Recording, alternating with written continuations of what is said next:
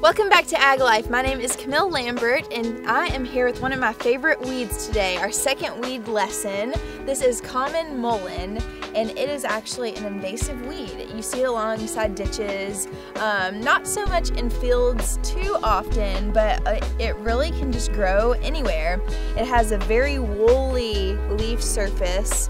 And like I said, it's invasive, so you really want to control this weed. It is perennial, so the first year it kind of looks like this, just real fuzzy and lays flat. The second year, something out of the center, a stem, will bolt up really tall. It can get about 10 feet tall. I mean, it can get huge. It has a yellow flower on the top. It's just a really thick stem with a yellow flower, and it's just a very fuzzy plant. It's one of my favorite ones because the nickname for it is Indian toilet paper, which is, you know, kind of funny. If you're ever out and you need some toilet paper, this would be a really good option. So just another weed lesson today. A quick fact is that it is from Africa.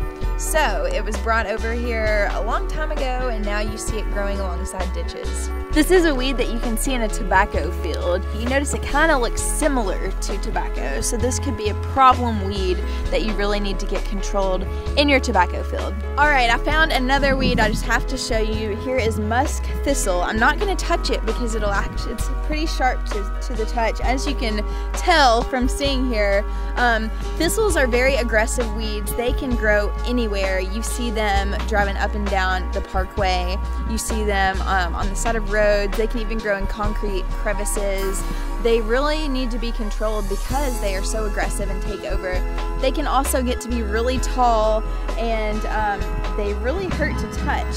Now, a good control for these weeds is something 2,4-D or dicamba. You can mix the two together. That can be something quick and hot, and it's gonna really burn these weeds down.